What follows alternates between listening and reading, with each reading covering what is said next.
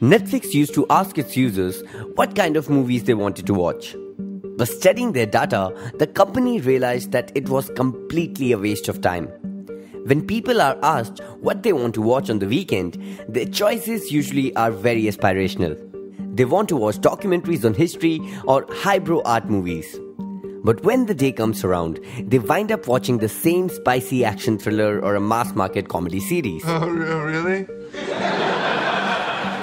So Netflix realized that they would ignore what people are saying and just focus on their algorithm to figure out what they actually want to watch.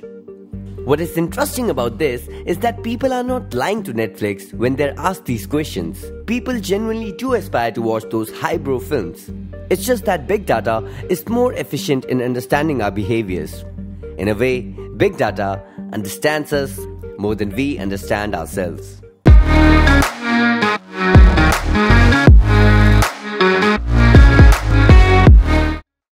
Anything anybody does is going to have some predictive power for other things to do. Seth Stephens, a former data scientist at Google, in his book Everbody Lies, Big Data, New Data and What the Internet Can Tell Us About Who We Really Are, talks about a very fascinating study. Researchers use Microsoft Bing data to look for people who search for diagnosed with pancreatic cancer, and then similar people who never made that search. And they looked at all the health symptom searches that they made in the lead up to the diagnosis or no diagnosis. They found that there were very clear patterns of symptoms that were far more likely to suggest the future diagnosis of pancreatic cancer. For example, searching for indigestion and then abdominal pain was evidence for pancreatic cancer, while searching for just indigestion without abdominal pain was much more unlikely to have pancreatic cancer. One way to understand people, to know what they're interested in or are thinking, is to do a survey, to actually ask them different questions. But we all know that people lie. People can't answer certain questions even to their loved ones.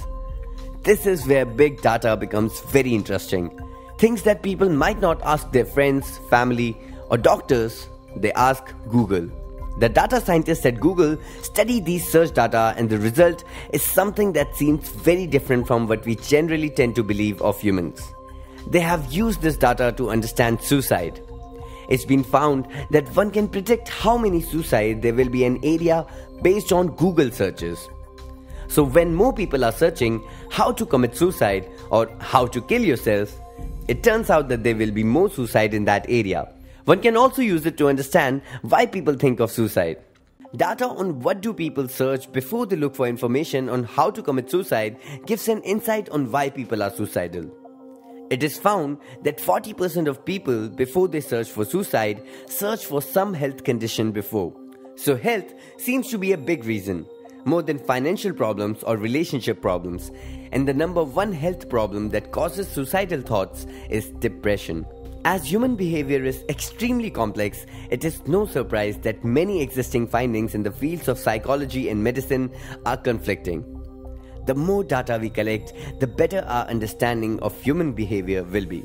Instead of relying on theory-driven methods, as often the case in psychological studies, big data approaches can drive discovery and let new theories arise directly from it. The sheer volume of data available on the internet is immense, and finding a way to utilize the available data to understand market trends and customer behavior is an efficient application of the collected data. Furthermore, the data is analyzed and used to predict different market and customer trends. Every time we type into a search box, we reveal something about ourselves. As millions of us are searching for questions or things to buy, places, or to meet friends, our searches produce a map of our collective hopes and desires. Big data analytics and strategies are made accordingly to provide a personalized experience for the customer. But there are potential downsides to the collection and use of big data. Technological experts and civil libertarians have consistently warned about security issues and big data privacy risks. If you use a wearable like a smartwatch that counts your heart rate, or if you use Netflix to watch a show, each of these activities leave a digital trail of data, which is collected for analysis. Every major corporation, such as Facebook, Apple, and Amazon, use big data analytics to collect and analyze our data.